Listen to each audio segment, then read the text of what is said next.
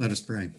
Heavenly Father, we thank you for this day and we thank you for this time. We thank you, Lord, that you have included us in your plan.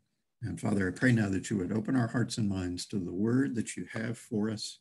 Pray that you would speak through me, Lord Jesus, and give me that word. In Jesus' name we ask. Amen. Wow.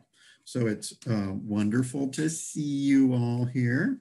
I want to thank you for prayers for Amanda. She is doing wonderfully. She can't use her right arm a whole lot, but it is healing nicely, and she's figuring out new ways to do lots of things around the house. So, but she won't be driving for a while, so it's okay. It's a nice break, right? No, she says, no, it's not a nice break. But thank you all for your prayers. She is doing well. For those of you who don't know, she broke her right collarbone, but she had surgery and it's healing nicely. So I enjoyed doing the research for the scriptures today. And it's fun, as you prepare for a sermon, you wind up doing quite a bit of reading and researching on things. And I commend it to you at some point. You can go to nice websites. One of the ones I use is blueletterbible.org. And it does have a good group of reference material there as well as multiple versions of the scripture. And so you can always just pick a passage that you like or want to research more on, and you can go on to lots of things. Now, there are a lot of things that as we go through preparing a sermon that I have to throw out. And, that's okay. So you kind of have to condense it down to what actually might be appropriate. So that's kind of where we are. Anyway, that's just an aside, really. For some reason, the Lord had me think about masks. And I don't know why that is. We've certainly had to deal with masks quite a bit, haven't we? But there are other masks too. Superheroes wear masks, right? And so like Batman and the Flash and some of those others, Captain America, they wear masks, and they wear them to conceal their identities so that they can continue to do their work. So, again, there are lots of other masks, and we're coming up to this time now where, we think of Halloween and all of that. People will be wearing lots of different masks for that. If you go down to Central or South America, they'll be wearing masks as well, coming up around November 1st and 2nd, the Dia de los Fieles Difuntos, which is Day of the Faithful Departed, or the Dia de los Muertos, Day of the Dead. But anyway, masks are involved there. Masks are used all over the world, as a matter of fact. Chinese masks, we can think of Egyptian masks, we can think of, all sorts. You can think over the years, South American masks, Incan, Mayan, all that sort of thing. And of course, now we're all wearing masks a lot too, because we have to cover up this thing called COVID. And certainly it can help prevent spread, and it can help prevent you from contracting it. So, but to see the whole reason that I got started on this is because in my version of the NIV, 1 Thessalonians 2, verse 5 translates this way. It says, we never use flattery, nor did we put on a mask to cover up greed. God is our witness, it says. And that's the only place actually that translates that way. And I see Father Bill is looking up his version right now, so we can see what it comes up with. But it just kind of struck me right now, here we are all wearing masks, and Paul says, we did not put on a mask to cover up greed. So I decided to look into that a little bit more. And actually, if you just look at other versions, none of the other versions translate it that way. So if you have one of the others, for instance, New King James says, for neither at any time did we use flattering words, as you know, nor a cloak of covetousness. God is witness. Yeah, so okay, now we start to understand a little bit more, because I was trying to think, why would Paul say that? And honestly, why did he say, we did not put on a mask? I don't think he did, honestly. and if we, want to make it even a little clearer, okay, like I said, from NIV, I said, we never use flattery, nor did we put on a mask to cover up greed. If you go to this New Living Translation, it says, never once do we try to win you with flattery, as you well know. And God is our witness, and we are not pretending to be your friends just to get your money. So that kind of makes some sense. So anyway, that's just kind of a little aside. If you look at different versions of the scripture, it's always a good idea to do that because you can kind of start to see a better understanding of it. King James is always great as well too. You can go back to Greek versions as well. So once again, I commend that research to you, but you know what? We're moving on from there now. That's just one of those little fun aside things, okay? The actual place that we're going to be going, and if you want to turn in your Bibles, you can go to Matthew chapter 22, the gospel for today that you heard starting around, verse 42, something like that. Now, the first part of that should be very familiar to you because you heard the first and greatest commandment, and the second is like unto it, love your neighbor as yourself. Okay, you hear that every week. Okay, you heard it at the beginning of the service today. It is key and so important in our faith, in our understanding of God and Jesus. Okay, now, just to kind of give a little bit of background on this, Jesus had been sparring with the Sadducees. That was last week, you heard, and he answered their question about marriage and divorce and what happens in heaven. And they were basically confounded and they could not ask him any more questions, so they just went silent, okay? And that's why it says he silenced the Sadducees. Do you see what I mean? They were basically like,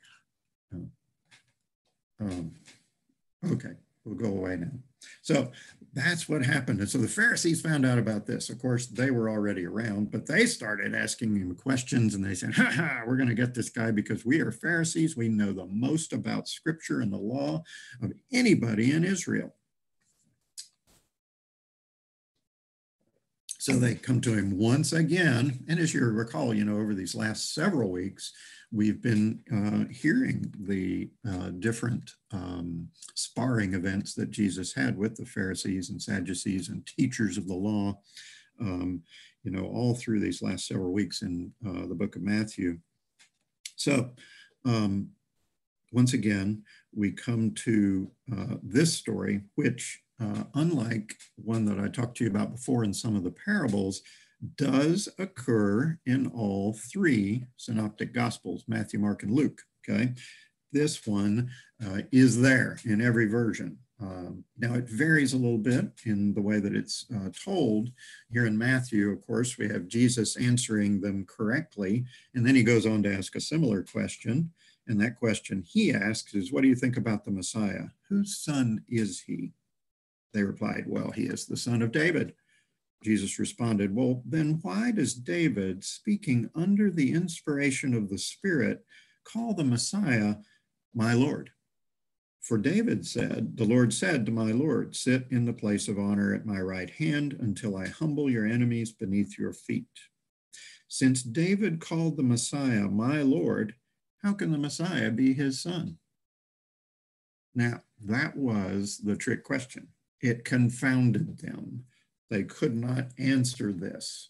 So they finally stopped examining him. They finally stopped trying to ask him any questions, or more importantly, to trip him up and get him to say something incorrectly or blasphemous. And it's not because they didn't stop, you see, because they're now believers. Oh, we believe. Yeah, no, it wasn't that.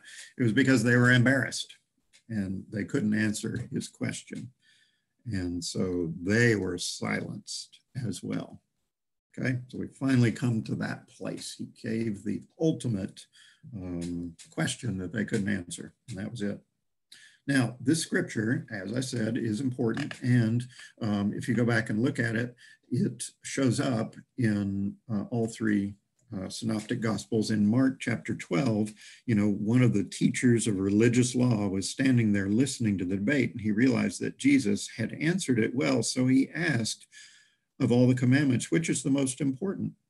And again, Jesus answers with the Shema, the thing that you heard at the beginning of service, Shema Yisrael Adonai Eloheinu Adonai Echad. Hear, O Israel, the Lord your God, the Lord is one. And then love the Lord your God with all your heart, with all your soul, with all your mind, and with all your strength. Now, in Mark chapter 12, it says, well, I was just telling you that, and I just read it to you. What do you know? The teacher responded well. He answered expertly, and everyone thought it was the best answer. And so then Jesus told him he wasn't far from the kingdom of God. Now, they thought he had nailed that question. He was like, man, you are right on. You have got it going on. Jesus tells him he isn't far from the kingdom of God. In other words, you're not there yet, okay? You're not there yet, buddy. So they stopped asking him questions. Now in Luke, it goes at Luke chapter 10, he says, one day an expert in the religious law stood up to test Jesus by asking him this question, teacher, what should I do to inherit eternal life? And Jesus asks him a question back, well, how do you read it? So that guy tells him, love the Lord your God with all your heart, with all your soul, with all your mind, and with all your strength. Second is love your neighbor as yourself. And so the expert in this case answered the commandment. He answered it correctly. And then in the Luke's version, it leads into the parable of the Good Samaritan.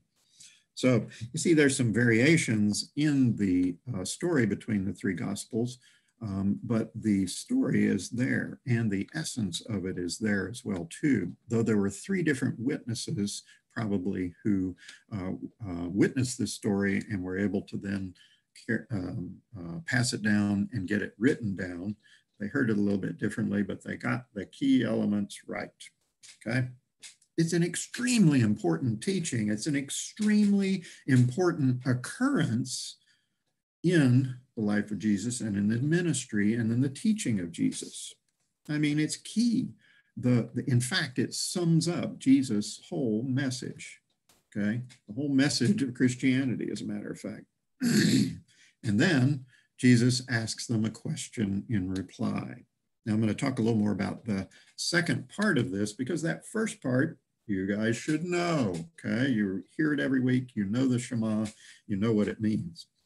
So the second part was a little bit harder to me because, I never have quite understood that. Okay, what does that mean? What are we talking about here? Well, let's talk about it a little bit. Jesus asked them this question in reply. Now they're thinking to themselves, this guy answered right. That was pretty good. He did all right. And then in Matthew 22:42, it says, Jesus answers them. He says, what do you think about the Messiah? Whose son is he? They replied, the son of David. Boom, he's got them right there. He got them. Well, why? Why did he get them? That was the trap, and he just said it. Well, let's go back a little bit and we look at the history of Pharisees, okay? The Pharisees actually were a sect that rose out of the time of the Maccabees and the Maccabean revolt. They actually became the most pious group in Israel, whereas these Maccabees kind of became more political and secular in some ways. And one author described those early Pharisees, as they started being called, as describes their expectation of a personal Messiah, okay, who, as the son of David and king of Israel, will purge Jerusalem of sinners, otherwise known as Romans, Syrians, and Gentiles in general, and then gather together a holy people who will all be the sons of their God. And so this is something of the expectation of the Pharisees as they're looking towards the Messiah. Now, yes, they've seen all of those Old Testament scriptures and prophecies regarding Messiah, but again, they were looking for a son of David to be king of Israel, a military leader, okay? And so when they answer him in this, they say he is the son of David. And it is true that he is son of David. He fulfills the prophecy. He is of the lineage of David, okay? The Lion of Judah. They answered correctly from their point of view. The problem was that they didn't expect a son of God. And that's where they get tripped up, okay? And much more importantly, he is the Son of God. he certainly they did answer correctly in a technical way. You could say son of David, but only the answer son of God would fulfill the psalm that Jesus quoted, Psalm 110. It's the only way that it's satisfied, okay? So it's, again, from Psalm 110, he said, the Lord said to my Lord, in other words, God the Father said to Jesus, sit at my right hand. And this is the only way that David would call him my Lord, the Messiah, David's Messiah, the Son of God, okay? See, he tripped up the Pharisees because they couldn't answer that question without changing their answer. And from their expectations, Son of God would not even have occurred to them. So once again, the Pharisees, he confounded them like he did the Sadducees before him. And you know, that question that he asks is so important. The Messiah, whose son is he? And it's an important question for you to ask as well, and for you to answer. I mean, he is either the son of Joseph of Galilee, a carpenter's son from a little backwater town on the edge of Israel, or he is the Son of God. That's the difference that we're talking about. You know, many have asked that question over the years. I mean, in the scripture, it was asked all the time as well, too. Matthew 16, they said, well, some say that you're John the Baptist, some say Elijah, others Jeremiah, or one of the other prophets. Then he asked them, who do you say that I am? Simon Peter answered, you are the Messiah, the Son of the living God.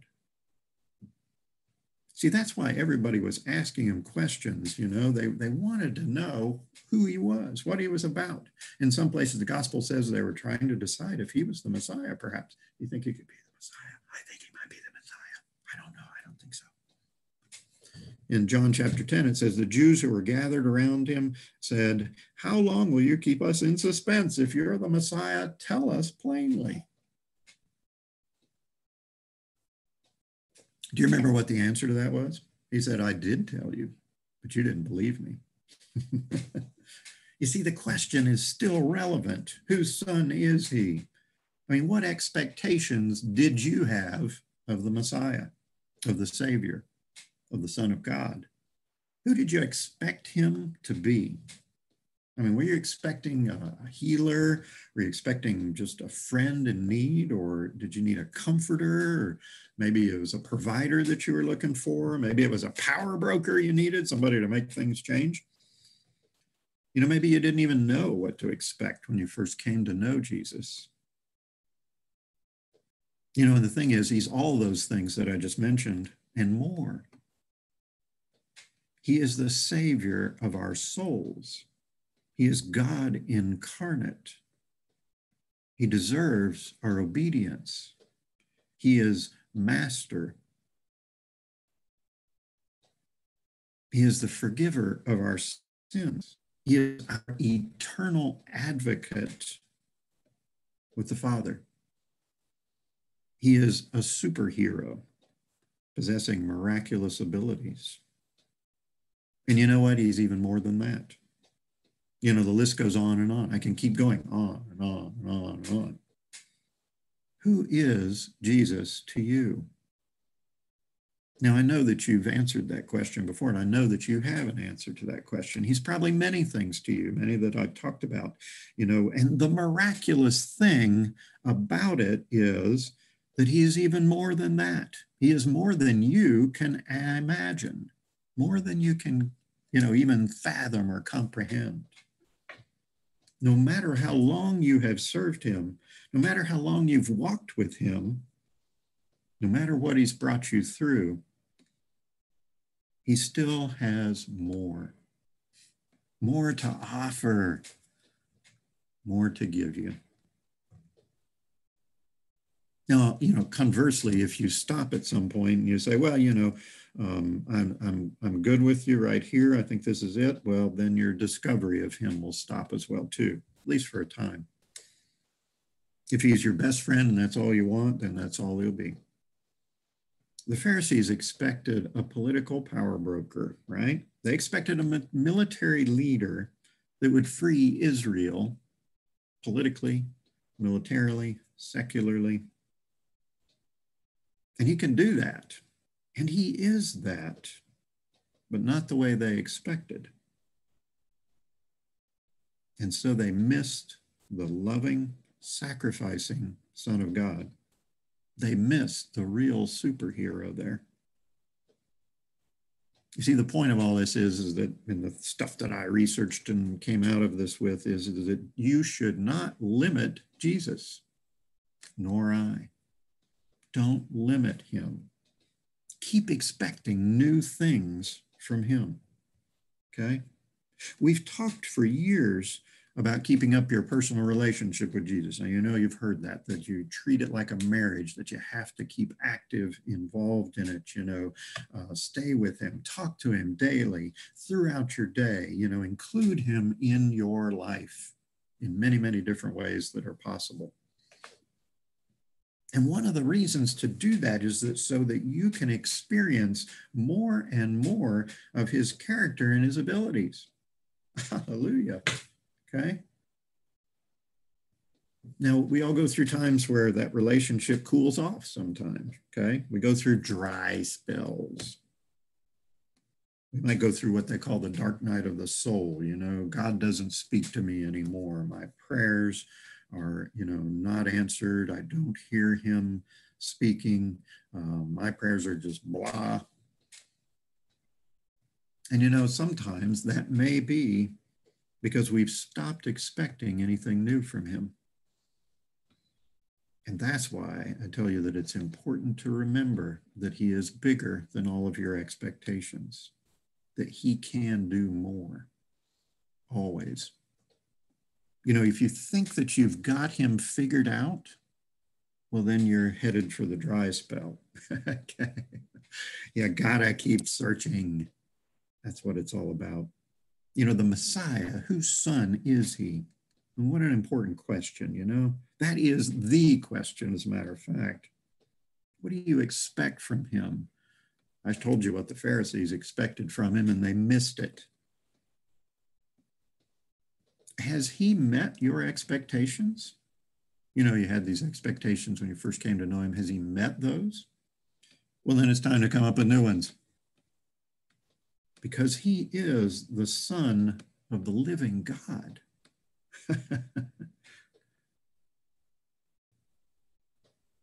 The Son of the living God.